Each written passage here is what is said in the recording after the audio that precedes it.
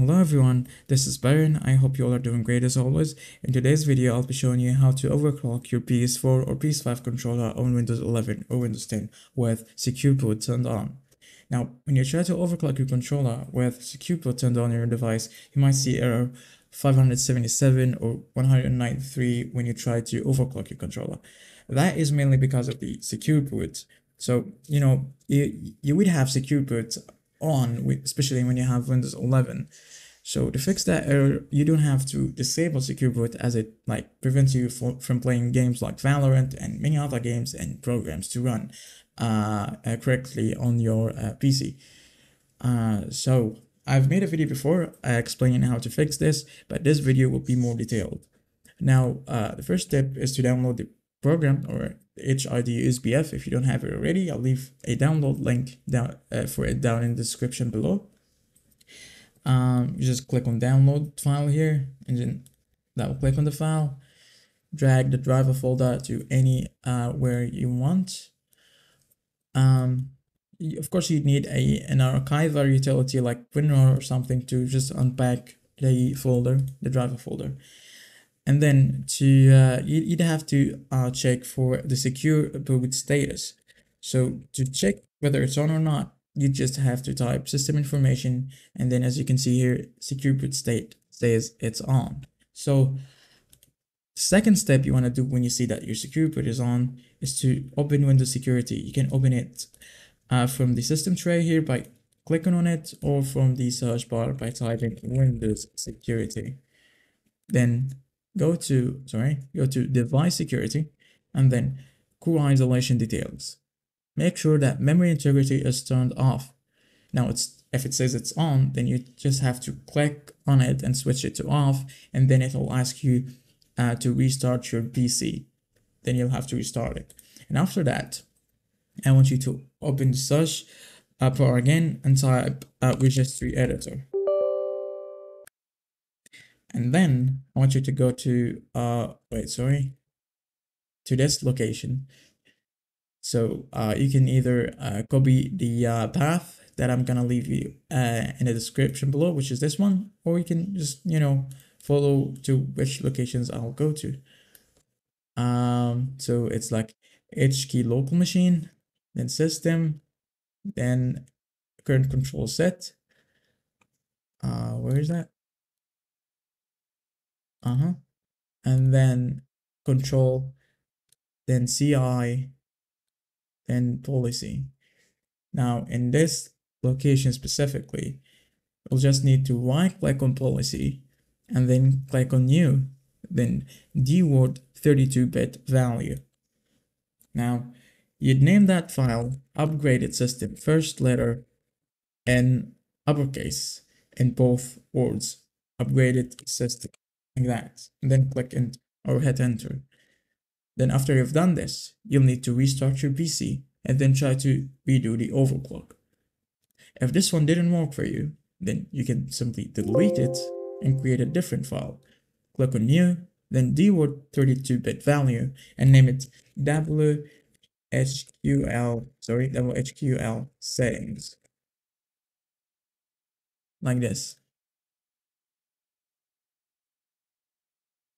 And then open it, and in the value data, put 1, and then press OK. And then restart your PC. That's only if the upgraded system method didn't work for you. So we'll go with the upgraded system, and we'll restart our PC real quick. Now after we've restarted our PC, we'll just go to the driver folder and then open setup.exe.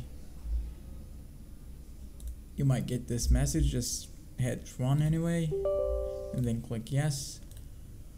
And then from the drop down menu on the top left corner, click on it, click on mice, and then choose all. And then you'll find your controller with the pin travel or PLN Turval 6. So here's my controller. It says wireless controller. So that's my PS5 controller. What you want to do is to click on install service,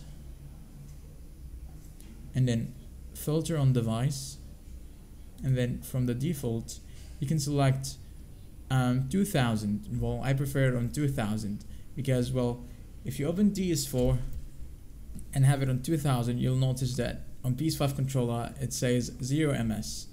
On PS4 controller, it's the least that you can get is like 0.4. It's close to 0 ms, like no difference whatsoever.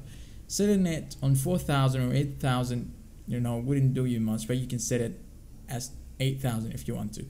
So I put it at 2000, and then I replug the controller. Just unplug the USB connector and then plug it back again into your controller, just like that. As you can see, it changed the number from 6 to 3. Now you might say, oh, why it's not 1? Because this is the third option. 2000 is the third option. If you chose, like, for instance, 4000 and then we plug the controller again, it'll be 2. As you can see here, it says 2, so it doesn't necessarily have to be at 1 so for it to work, you know. It's just like it defines that, like, the option that you chose, the first one or the second one, third one, etc.